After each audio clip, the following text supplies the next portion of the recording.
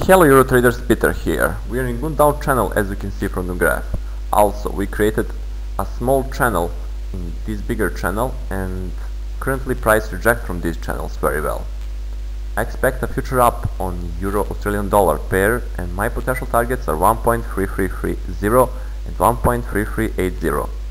We had a very good volume reaction on previous down move and we have free stopping volumes, and that can tell us that we can see a future up move. Otherwise, if we see broke of level 1.3080, we can see a future down move. Cheers and trade safe.